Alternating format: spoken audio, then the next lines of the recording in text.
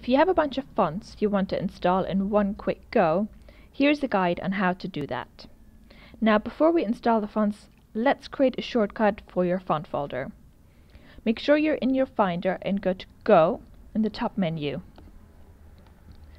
Press Alt and your library folder will appear. Click on that.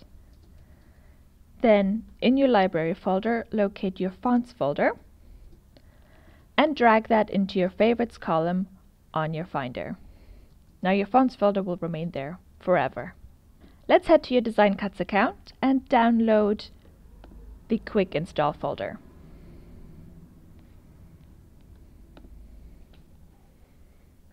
Once that's downloaded, go to your Downloads folder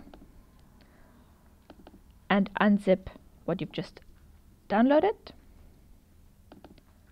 Open the Quick Install folder and select all the fonts inside it. Now you can do that either by pressing Command A or going to Edit and select all. Now copy all the fonts by either pressing Command C or Edit Copy. Navigate to your Fonts folder and paste all the fonts by either pressing Command V or Edit Paste.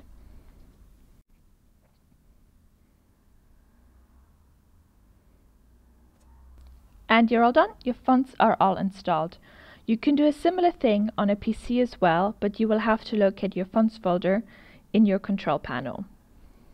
I really hope that was helpful to you, and if you have any questions, don't hesitate to ask.